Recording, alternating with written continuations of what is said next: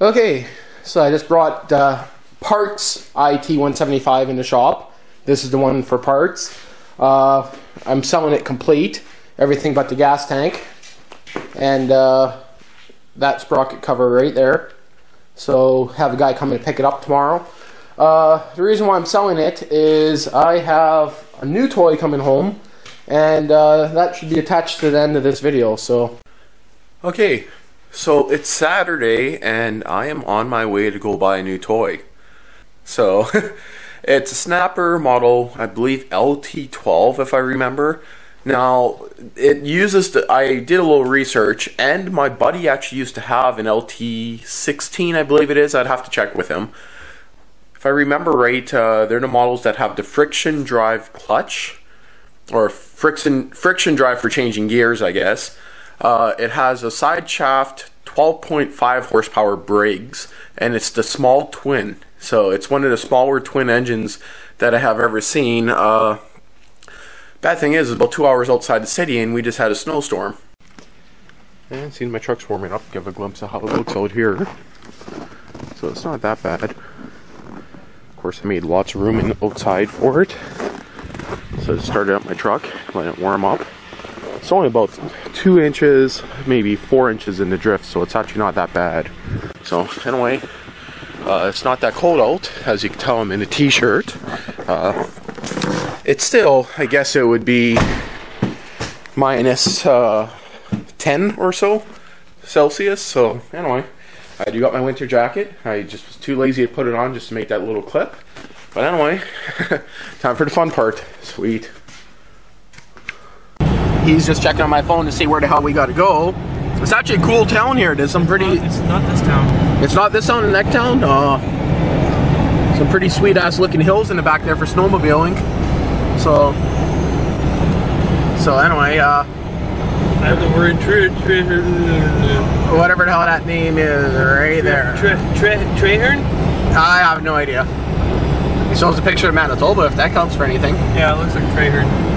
Anyway, this ain't the town here. The roads are actually not bad in town, but man, the highway, some parts were just glare ice, kind of like what? Huh? No way, man. I don't mind driving holding one hand.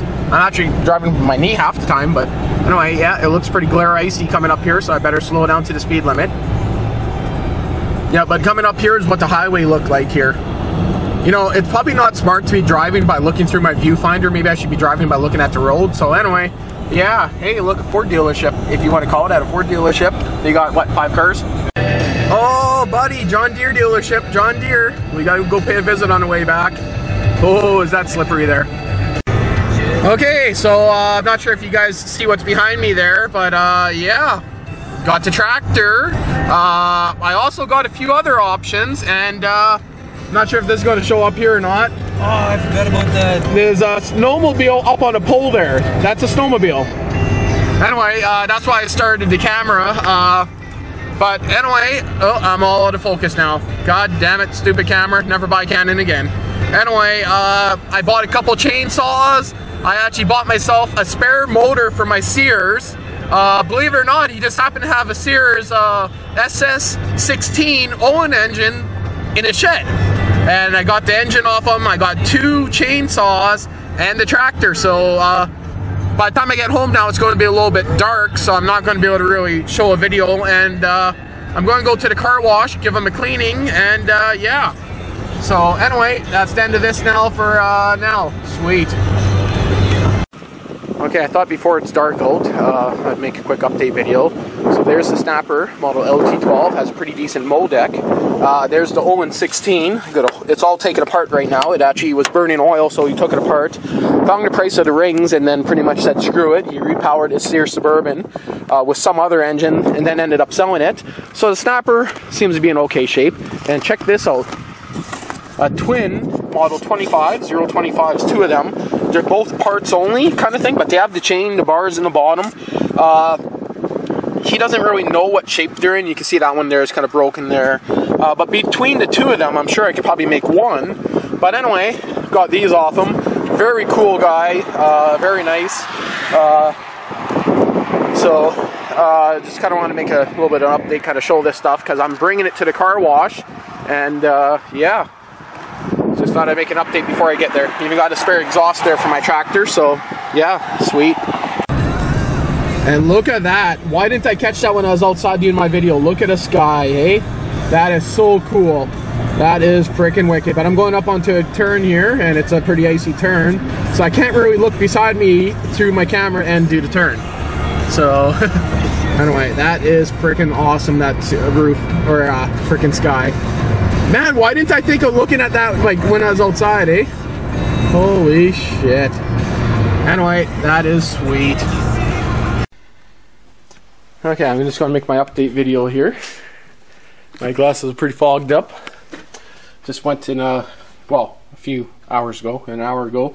Sprayed it down with some of that shit. We went and ate some McSquirts. Or not quite. Did you just do it? I think you were doing it on the video. Every fucking seed. So, side-by-side comparison, size-wise. It's quite a bit skinnier. Tires are pretty much lined up.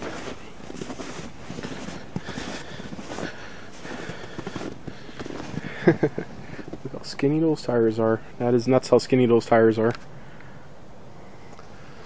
Even your Subaru Suburban are narrower than mine. Yeah. My 16's wider.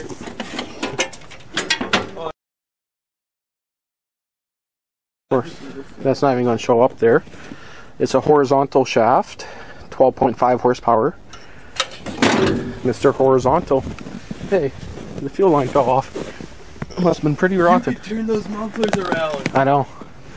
And then Put them stacks. upside down. What do you mean upside down? Backwards? Oh yeah, it would be backwards, eh?